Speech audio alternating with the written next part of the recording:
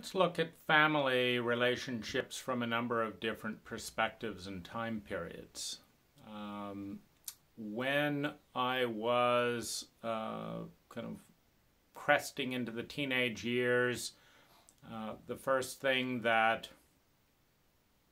really grated on me was the hypocrisy, mostly noticeable in environmental aspects. My parents would go to lectures on environmentalism, and then they would say they don't want to spend the time composting food, so let's just throw it out in the garbage, and recycling is too much trouble, and hanging the clothes out on the washing machine rather than drying them again, too much trouble. And so there's just too many of these things that seemed hypocritical. And part of me was quite hurt and upset by that hypocrisy. And so there was a certain amount of a fight, which when that got to be too much for my mother, they just shifted me out of the house and out to a boarding school. And so in that sense, there was a certain uneasy dynamic in the fight and in the fact of not having legal control. A little bit later, as strong emotions started leading to reactivity, in a dynamic in which the more emotional I became, the more my father would use his articulating talent to humiliate me. I realized that it was very difficult to break out of reactivity as a teenager living in the power structure of parents that caused high amounts of pain. And the best approach seemed to be able to dissociate. And so I did a mental exercise in my teens that basically said, and I think by teens I mean 14, 15, that I looked at a very detailed analysis of my parents' behavior and the other adults that I was aware of or had read about. And I concluded that I would not hate or be reactive to my parents if I met them on the street. I wouldn't particularly like them, but I wouldn't be reactive if I was to meet them as strangers. I might enjoy a conversation with my father. I might or might not, enjoy a conversation with my mother. But it seemed like the crux in the reactivity was coming from the place that I was looking at them as parents in relationship to the parents I wanted them to be or wanted to have. And this was in the midst of, a severe amount of pain, a very wide gap between the parents I wanted and the parents that I had, and a powerless dynamic legally and financially to create a high level of reactivity. And since the reactivity was then used against me in a shaming, humiliating dynamic that increased the reactivity, which was then used in a shaming and humiliating dynamic,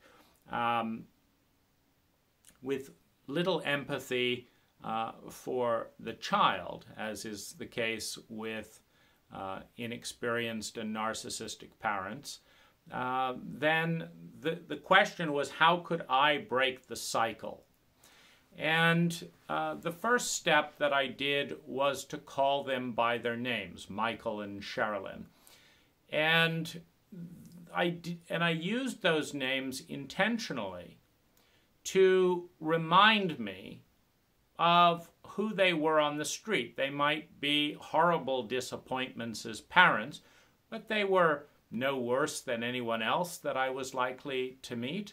And so by calling them Michael and Sherilyn, what I was affirming in my own mind is that these are people who I happen to be engaging with but they're not really my parents. I wouldn't choose them. I don't look up to them as parents. And, you know, they have their flaws and their ups and their downs, and so does everyone else. And so that mental detachment was one step of breaking that escalating abuse cycle, where I become reactive and then become humiliated, and then become reactive and then become humiliated, feeling powerless in that dynamic. And the second thing that I did was to withdraw. Now, as the eldest brother and the eldest child, I realized that the withdrawal had to take two forms. I realized that there were ways that I was participating in the family culture of violation. For example, people would come into my room and take things or break things or steal things, and then maybe lie about it. And then I would go into their room and take things and use them, etc., in kind of, well, you're doing it to me, so I'll do it to you, and we're all doing this. And I realized that if I wanted a really clean break with a consistent boundary where I wasn't going to be violated, I needed to stop doing all of that. And this is very difficult in a promiscuous household where there's very little structure and boundary and integrity around this kind of thing.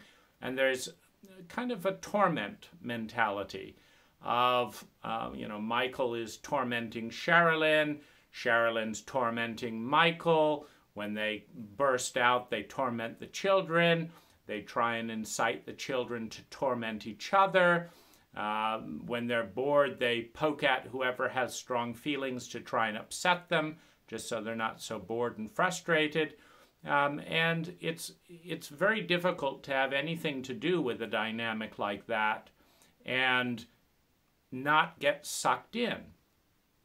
Because if you care about yourself or any other person in that cycle, then that care is being violated by the torment. And I decided that the cleanest way was to have nothing to do with the family. And so this meant cutting off the giving and the receiving, the borrowing and the lending, the stealing and being stolen from. This needed to be a kind of a clean break. And so what I told my parents and the siblings is, I will not go in your room without permission. And I was the only one kind of putting forth any kind of a respect structure.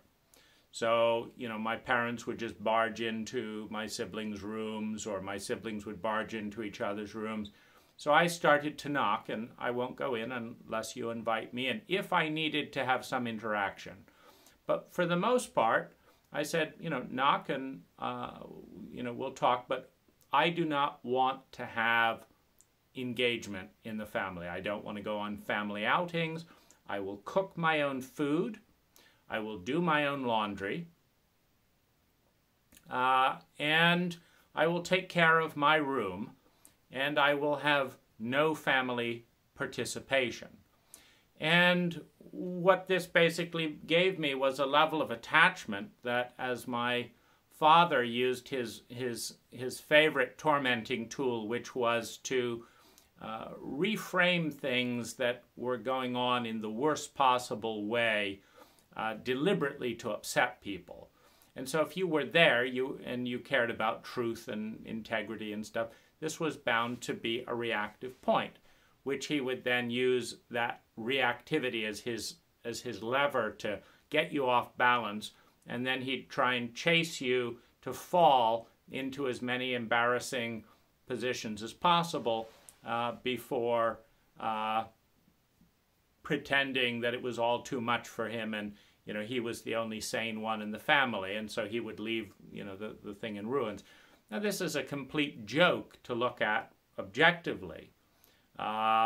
It's just a child in an adult's body who's very frustrated and angry and wants to hurt people and doesn't have the guts or the vulnerability to deal with that if he has the skill, and who partly hates himself and then hates everyone else and goes back and forth and is just venting that frustration. So in that system, the kindest thing is just to be out of it, and to be aware of it. So I did writing and stuff to note the different dynamics. And one of the things that also, I guess, is a mental companion to this equanimity in the face of tremendous amount of pain is that I always expect people to continue behaving how they have behaved unless a force equal or greater encounters them and leads to a change. And with my parents being the dominant force in the household, there was absolutely no reason to expect that they would change in any way whatsoever.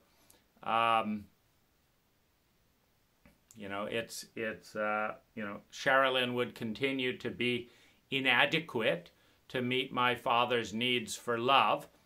He would continue to pout and tantrum and punish her. She would continue to behave like a child and try and do whatever to avoid his punishment and get flustered and have fits, and then they would use the children as part of their battle to try and get the child to say something to the other one that would upset them, and then enjoy that upset as their only satisfaction. And so why would that stop with them being the power structures in the house? Why would the hypocrisy stop? Why would any of that stop? And so I simply expected that would continue. And so if there was any surprise about that, like, well, why would you be surprised about that? You're clearly in this relationship dynamic around this and that. But even making these comments, I realized lost me my centered position. And so I made note of it and stayed silent and didn't take sides. So if someone would run to me in the family and say, oh, so-and-so and so-and-so has done this and this and this, I'll just note it. And then the other one might run. And so without putting energy into the system, the other paradigm was that this is a sick system, and the more energy that is put into this system, the more energy will be caught up in a sick dynamic. The more I extract energy, the more I can funnel it somewhere else. And so isolating myself in my room was part of that. Leaving school and doing homeschooling was in part to extract myself from the family transportation debacle, which, there's the frustration and helplessness of your parents making you late for school. There's the irritation of fighting and arguing in the back seat. There's the irritation of listening to the parent blame the children. The whole thing is just kind of a tragic embarrassment to be a part of. And so by doing my own homeschooling program, being able to just I don't have to engage. I learned to cook, did laundry, kept my room clean and neat and organized, put a lock on the door. And the other kind of dynamic, because my parents were disturbed by the fact that I was putting up a barrier. And so they tried to poke at it in various ways. And so one was to invade my room, thus the lock. Another was to try and draw me out. And what they wanted to do was ask kind of leading questions that would get an emotional opening so that, they could get it. And I'm talking more about my father here. So they could get a hook into that. And my response to that was to take a transactional approach. So if my father did come to the room, I would ask him what he wanted and why he wanted it. And that kind of put an end to him coming to my room for the most part, because he couldn't very well say, well, I'm bored and I'm just going to try and see if I can get a rise out of you emotionally. And yet that's really what he wanted. And so that kind of put an end to that. And the leaving home was difficult in the sense that I knew what I was leaving my siblings to. And I hold our culture responsible in its entirety for this kind of tragedy, where at school you will not be asked about family life. Family life will not be ranked in its emotional impact, its traumatic impact, what levels of abuse. That is carefully masked. No one will ask and no one will tell. And if someone does have the misfortune in our schools to kind of communicate some of their desperation and desolation, they will likely be bullied, humiliated at school by children reenacting the sociopathic ethic of their parents and their culture towards other vulnerable people. The wound gets internalized and then it gets externalized on those more vulnerable. And so, my awareness of whether it's the police or the government or the school system or other adults is very much a don't ask, don't tell about family abuse dynamics.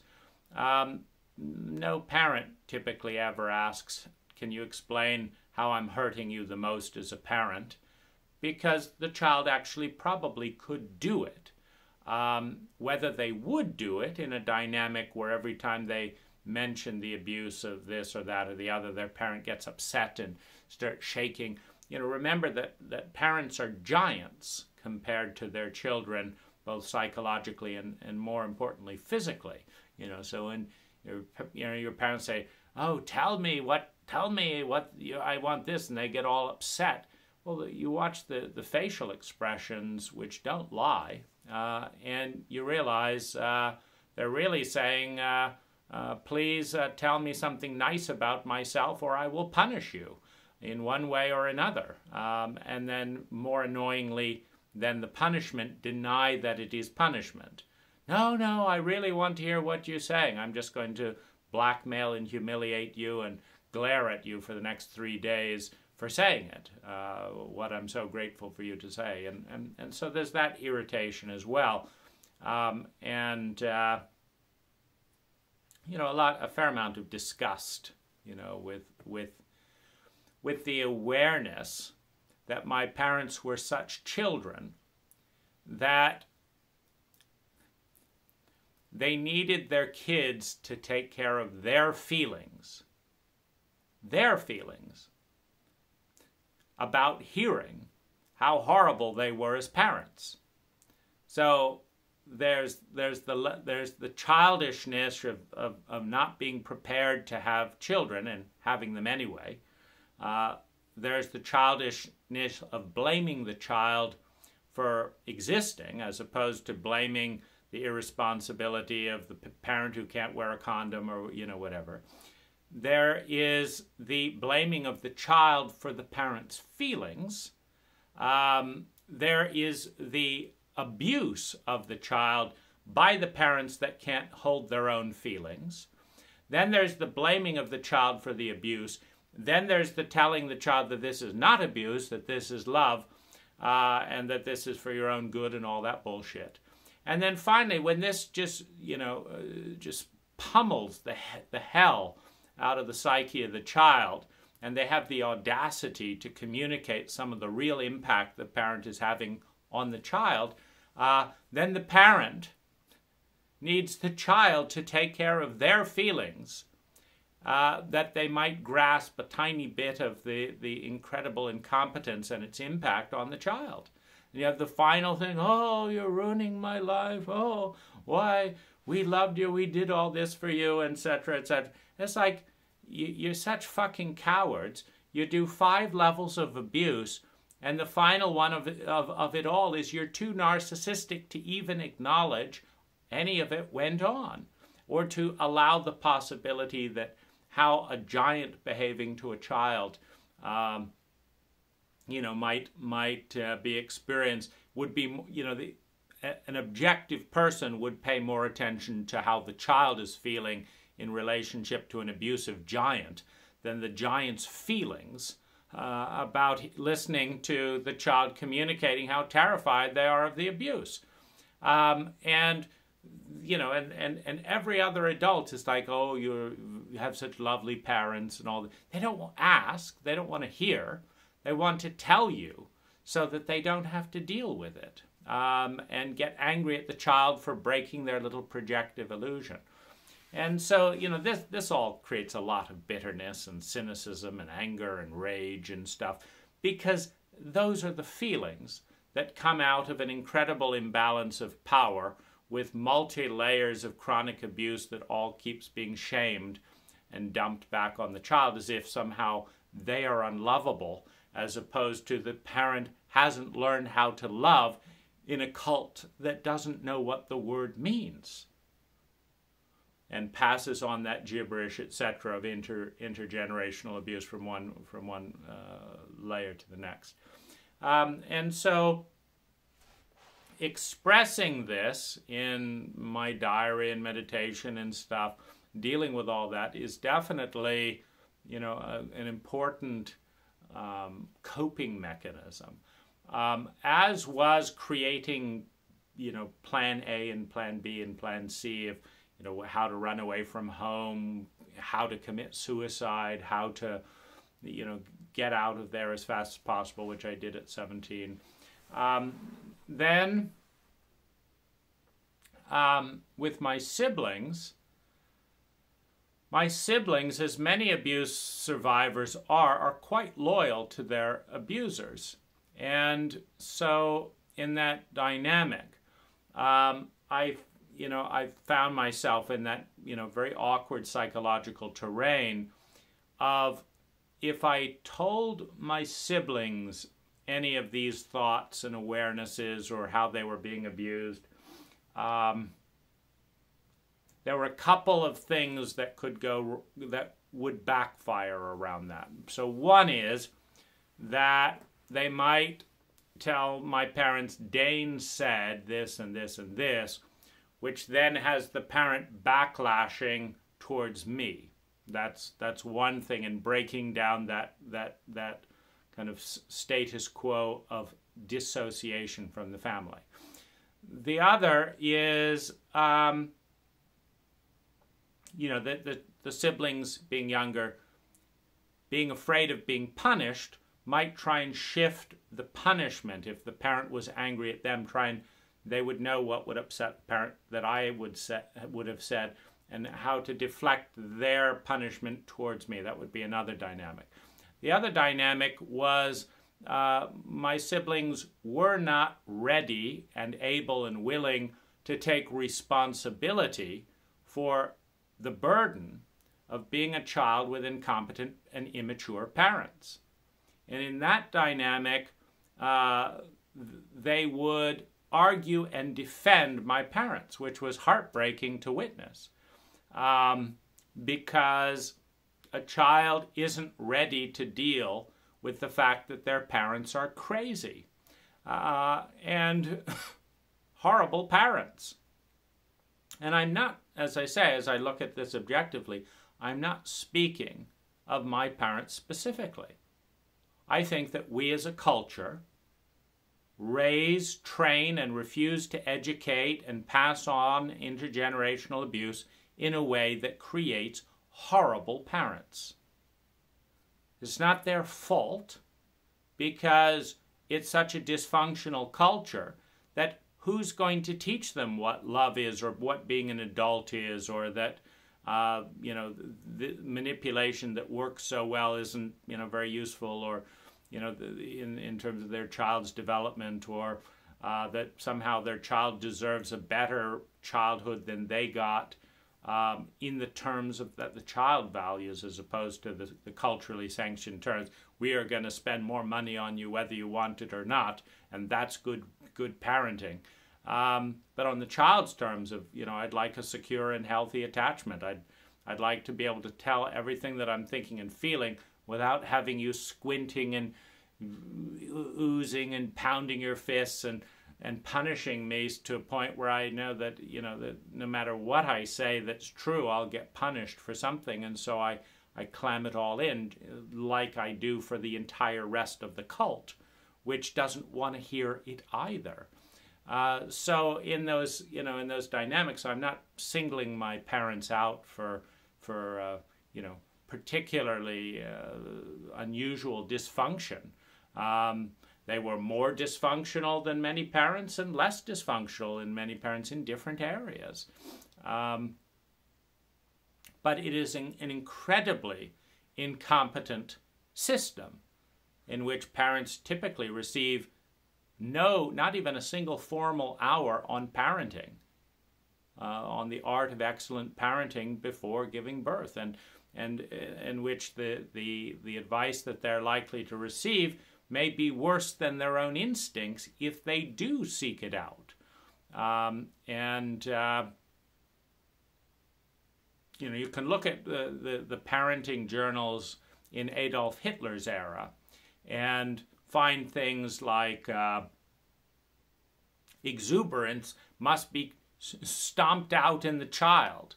And the best way to stomp out exuberance is to be erratic in discipline. If your child spills some milk, rage and scream at them. If they break an expensive vase, just pretend nothing happened. And try and confuse your child to such a point of terror that they cease all signs of unhealthy exuberance. Oh, just read the 6 sociopathic child-rearing manuals of Germany in Hitler's time, and you understand why why weren't there more Hitlers being raised in this brainwashed and dysfunctional parenting ethic? So it's not a it's not a fun thing to look at the profound tragedy of parenting in our culture. But there you have it. And the question is, how do you survive it and mitigate that? Now, one of the things that I did was turn my parents into reverse teachers. And so, for example, my father never liked to take responsibility and apologize for anything. So I thought that was probably a good thing to do, take responsibility and apologize for things. My mother lied, and then lied about lying, and then pretended it never happened, which was the worst loneliness. First, you'd be bribed because she didn't know how to parent. Then she wouldn't keep the bribe and thus lie, which is both a betrayal of the thing, and then she would lie about that. And then she would just put it out of mind and pretend that the whole thing never happened. And it was the lying and the insistence that important events in my life didn't happen because they implicated her in some way.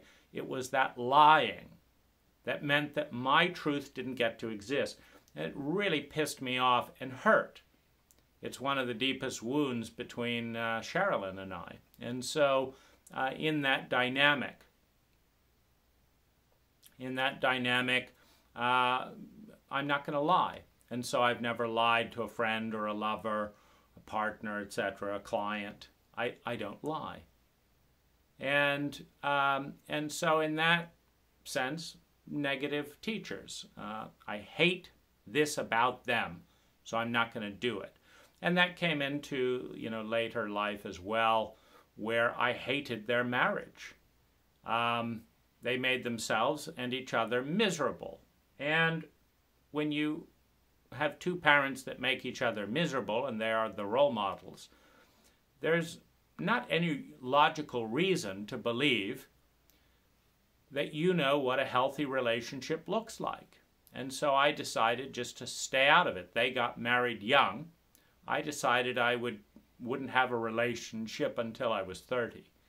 And I'd study it first and not end up in this, state of profound incompetence. So they were negative teachers. There's certain things that carry through that are positive. My father has a strong articulating, or had when he was alive, a strong articulating talent.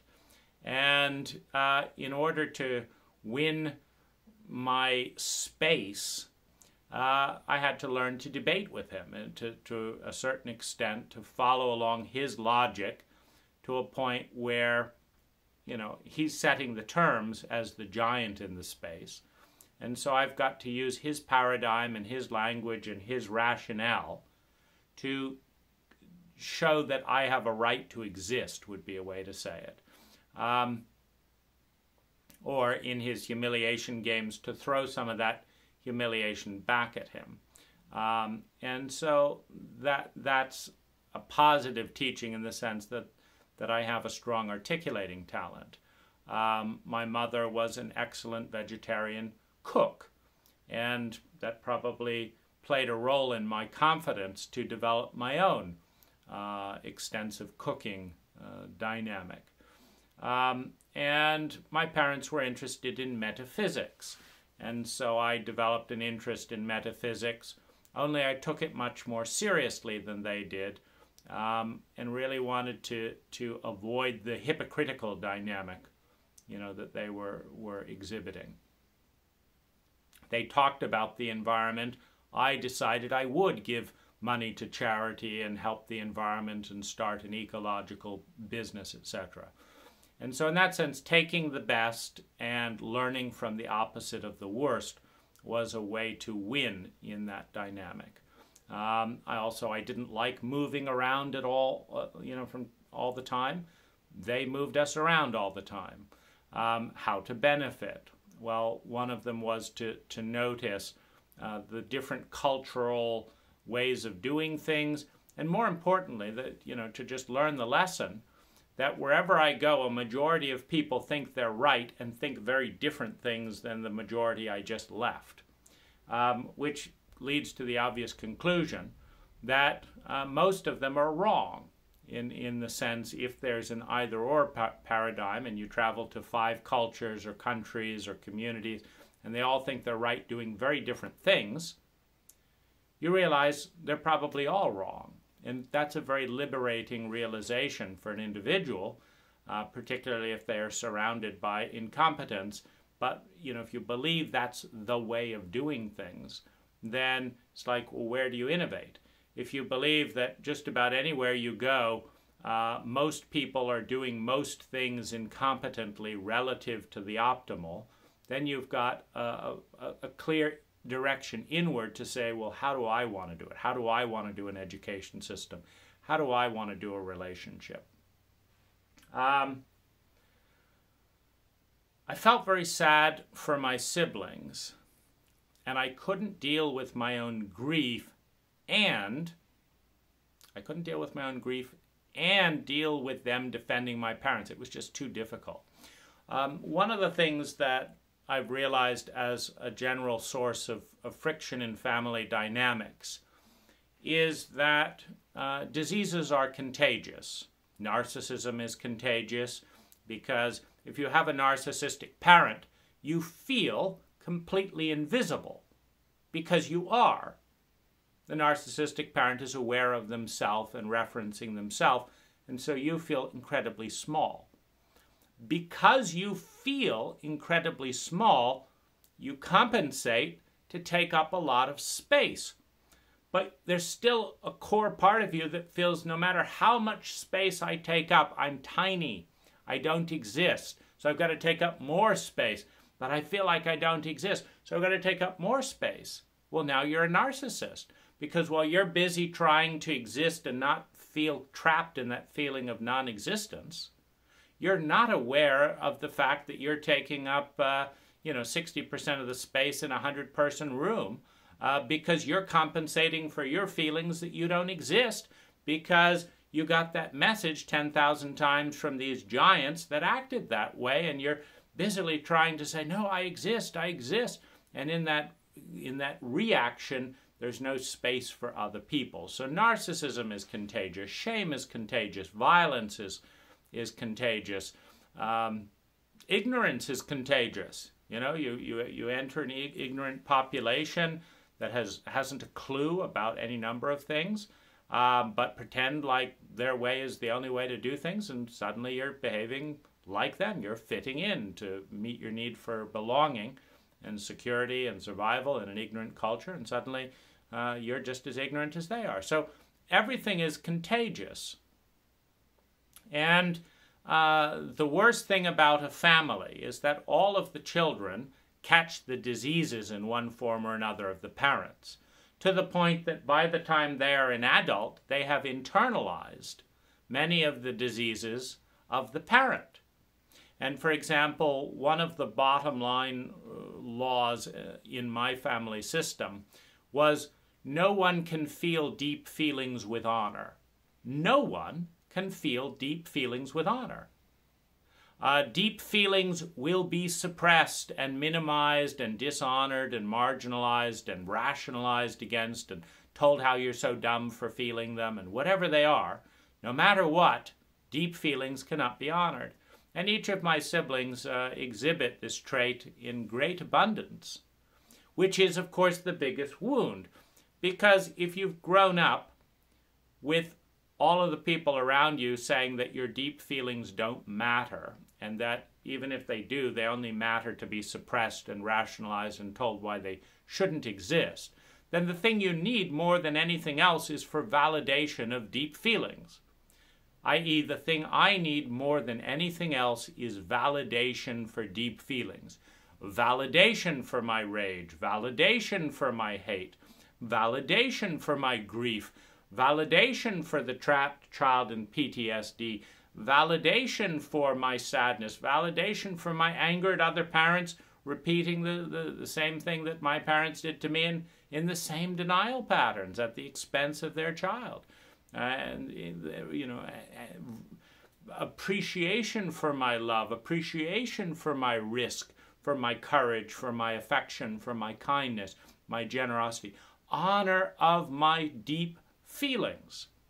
That's what I need when that has been deprived since birth. Well, what do each of my siblings give me?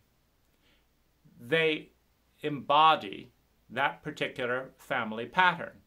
So all I have to do to feel re-wounded and re-triggered is go into a deep feeling with any of my siblings and watch them ignore it, rationalize against it, tell me I shouldn't be feeling it, no matter what it is. That's the rule, no deep feelings in the family. So now they are becoming the persecutors of the family system, having internalized the unspoken law that no deep feelings can be felt in the family household. And so Dane's breaking that rule, so let's tell him about how his feelings don't matter. Let's just ignore them completely. He mentions he was raped. Let's change the subject, because that's leading towards deep feelings. He mentions he's sad. Let's tell him why he shouldn't be sad, and why he shouldn't be talking about feelings so much in general. And so, watching my siblings become the puppets, the disease carriers of my parents, is a tragedy, in part because of the loneliness, which is another family dynamic. As part of the loneliness dynamic, you can never acknowledge what's going on, because that would be to bring some intimacy. If I acknowledge that I'm tormenting you, then I have to acknowledge that you're experiencing the pain of being tormented, which means that you get to exist, that your feelings are real. Well, that can't happen in this dynamic, and so, no, that's not happening, no, let's ignore this. And so the sense of invisibility. And it's very sad. However, I've learned that with each of my siblings, even if I'm trying to be helpful and point out or acknowledge certain patterns in the family system, the fact that it is so sad for me to see them in their present state. Because I knew my siblings when the veil across their spirit was not as opaque as it is today. And each of them were magnificent. And each of them was beautiful. Each of them is beautiful beyond the programming they have been asked to carry. And they've been asked to carry it so that my parents can remain children. And so, you know, whether it's dad clawing around doing this or mom doing this, it's always at the expense of the child. And that's very sad for them, because they then believe the message that there's something fundamentally unlovable and wrong with them, so they're depressed or addictive or compulsive in this way, in different pain management strategies, while defending their abuser. No, they weren't that bad. No, you... It's just very painful. And then if I turn the attention to myself, every feeling I bring up gets dishonored in the family dynamic. Every feeling I get gets dishonored. Now, if I point it out, I have a 4-hour recorded conversation with my sister when I was suicidal. And in 4 hours of talking with her, in which I got physically sick, she never validated a single one of my feelings. Now, this was going on from the first 30 minutes, and so I started pointing it out. Every 30 minutes, I would say, you still haven't validated a single feeling. Well, then she would have to invalidate all of those observations.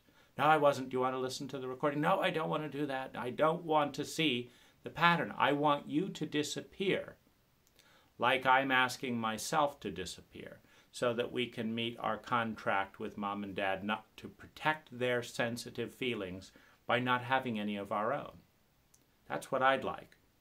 I'd like to make mom and dad comfortable in whatever way is necessary so that they won't hate me, which they do because they hate themselves for not having that emotional regulation and stuff, so they're blaming it on the child. They can't contain and hold their own feelings, so they shame the children, making them responsible for the feeling. You know, playing the whining babies, oh, your mother. It's always your mother, right? It's not my wife that I chose and fucked without a condom and had children without having parenting skills and then dumped all my hostility. No, it's your mother. Your mother's doing this, and your father did this. This endless blaming the child for all of their choices and stuff, while taking credit, of course, for anything that goes right, making the child feel like they're just a piece of shit, and then drilling that in, and then complaining that they're not more motivated after that. So it's an absolutely pathological, sick, and sociopathic nightmare of a protocol for bringing a spiritual human being into the world to be aware of their potential, their dignity, their grace, and their value. And so, there you have it. So that's, the fact that a family carries the disease that hurt you the most, because most families don't come to terms with their disease and clear it up. If it comes out in the open, the parent often begs the child to see it from their perspective. Oh, you had no idea how hard it was at the time. Oh, Mom, don't worry. I'll continue to feel like it's all my fault so that you can feel better. Oh, thank you. You're such a good child. Yes, I'm stuck in the child role with a grown-up child who's pretending to be an adult. How am I going to really reach my potential and my truth within that framework, in which I see my primary role is not to upset you, and you calling that love? So I've done constellation work with these dynamics.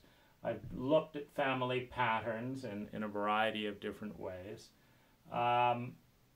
The data points are useful in understanding what's going on inside my psyche to, for example, track my siblings.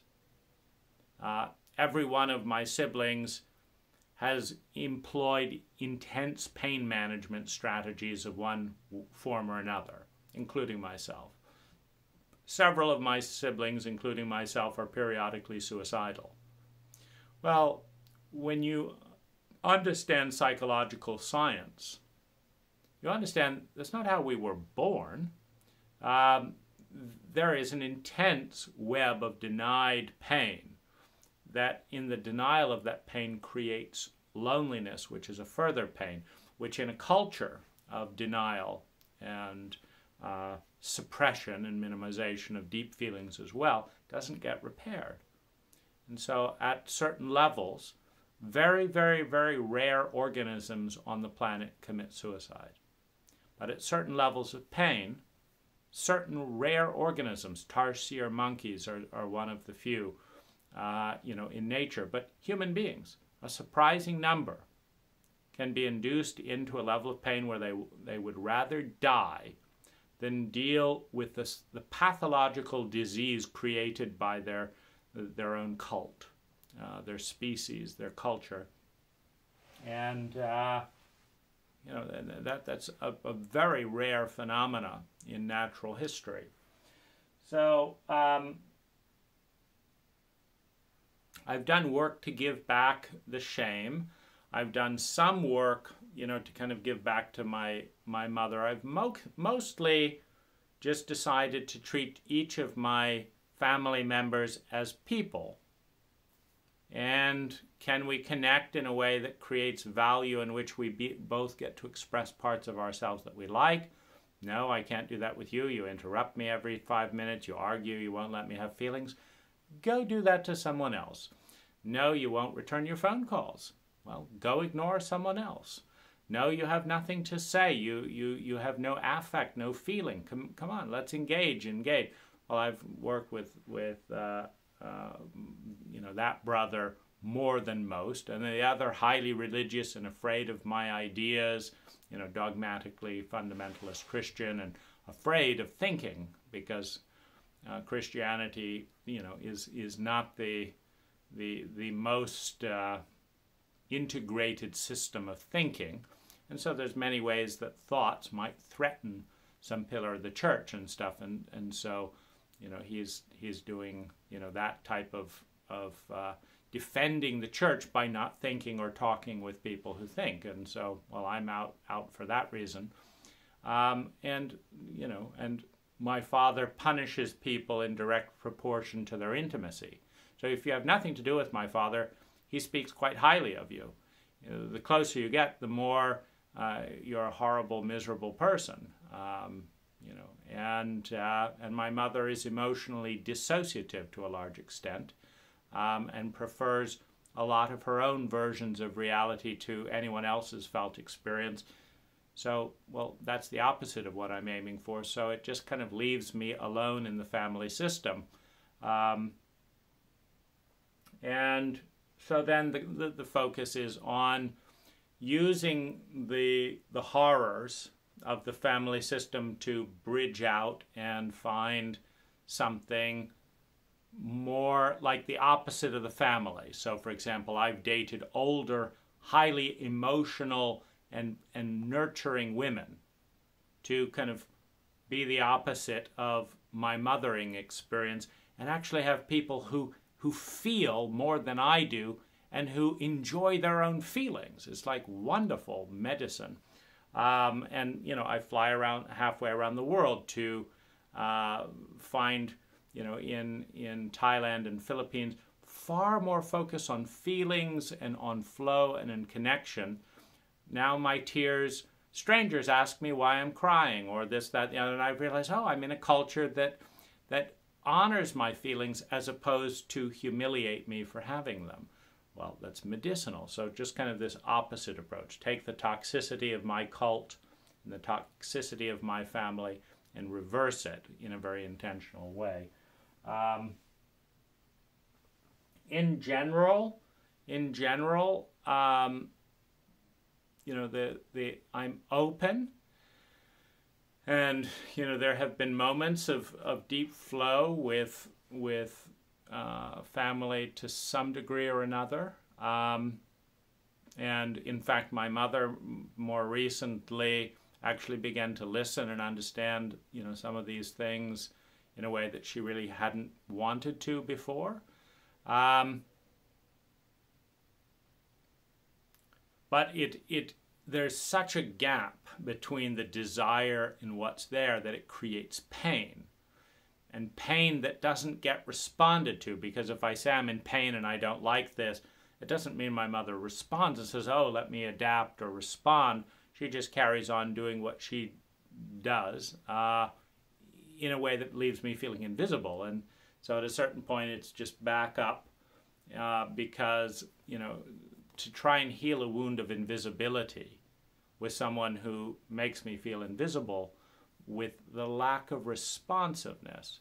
Kind of like if you're walking into a room and you're standing there and someone just walks right into you, you feel invisible because they're not adjusting their behavior as they see you.